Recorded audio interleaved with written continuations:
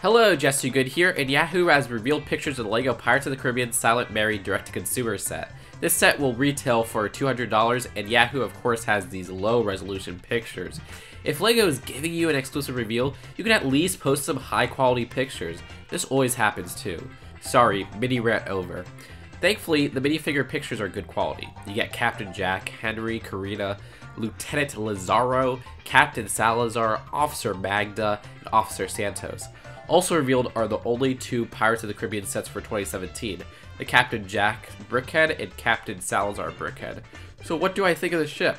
I love it, honestly. This was the only set holding me off from doing my most wanted sets of Spring 2017 video, and honestly, this might be number one.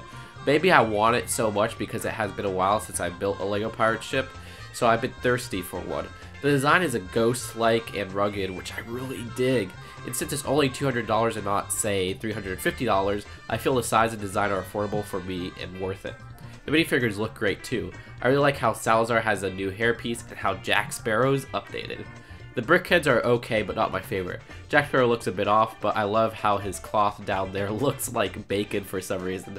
This will be a useful 1x2 tile in LEGO City Blocks, and since Salazar isn't a recognizable character, it'll be hard to sell a BrickHeadz based off him. Anyways, what do you guys think? Leave your thoughts in the comments below. I'll see you guys later. Peace out. Bye.